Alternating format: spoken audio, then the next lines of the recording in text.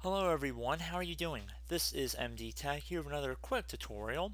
In today's video, I'm going to show you guys how to do a clean format and reinstall or first time installation of your Windows 7 computer or Windows 7 disk. So this should be a fairly quick tutorial, or I shouldn't say fairly quick, more along the lines of pretty simple. So we're going to jump right into this tutorial.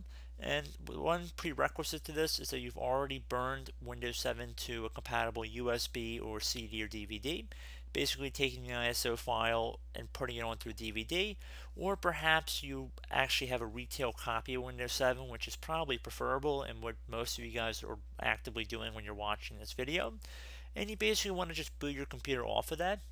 So depending on your computer's motherboard specifications, it's a little bit different on exactly how to get to the boot menu, and it might look a little bit different. Generally, it's going to be the escape key or the F2 key, but I just have the escape key to get to the boot menu here.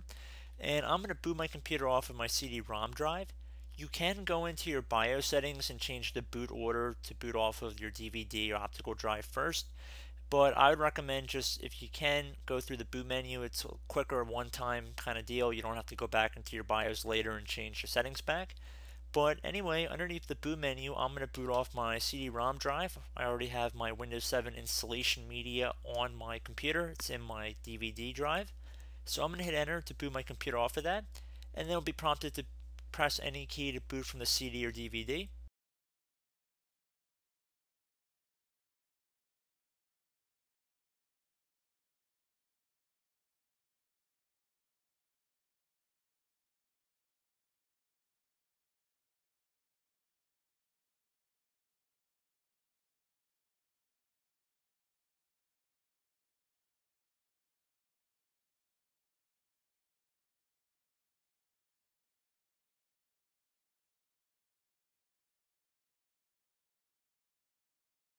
Okay, so for language to install, select the correct language, select the correct time and currency format. If you need to change anything, just click inside this drop down menu and you can select a different option here. Keyboard input method, you want to make sure you just keep it to whatever your country is. It should be pretty self-explanatory. So we're going to select next once we've confirmed those settings. And now we're going to select install now.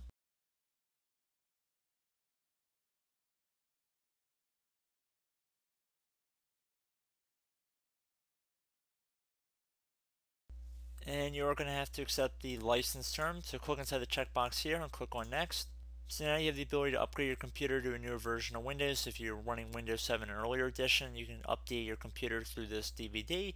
You can also select custom, which will install a new copy of Windows, which we're going to select here. And it's going to ask where you want to install Windows. Now it should be pretty straightforward. The type should be system, and you can generally tell by if it's the largest hard drive or hard disk space that's available.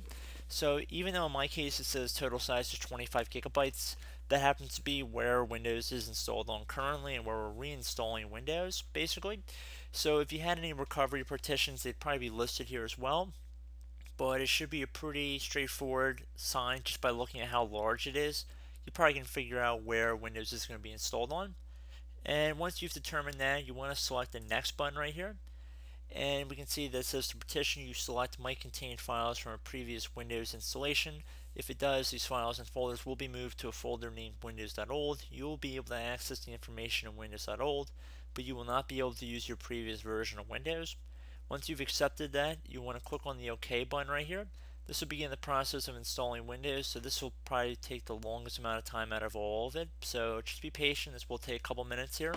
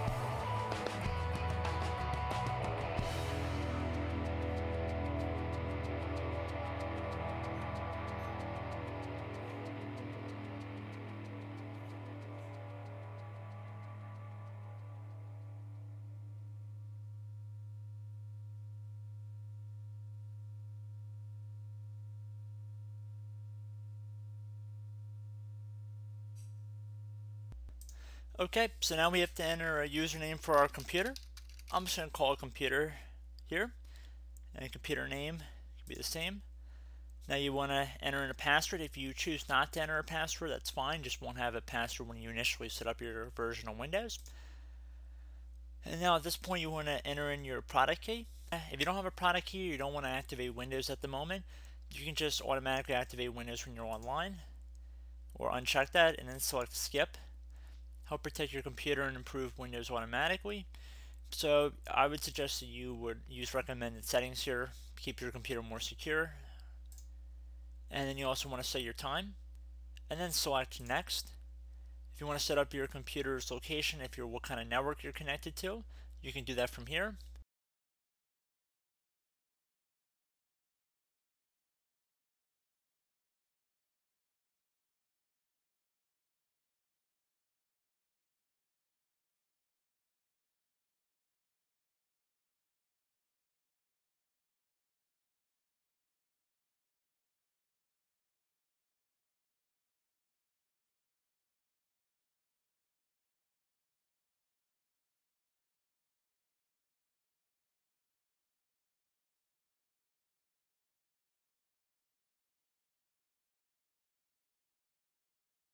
Okay guys, so at this point it looks like Windows is installed on our computer.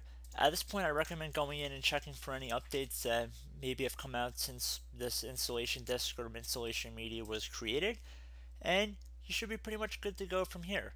So I do hope this brief tutorial was able to help you guys out, and as always thank you for watching, and I look forward to catching you all in the next tutorial. Goodbye.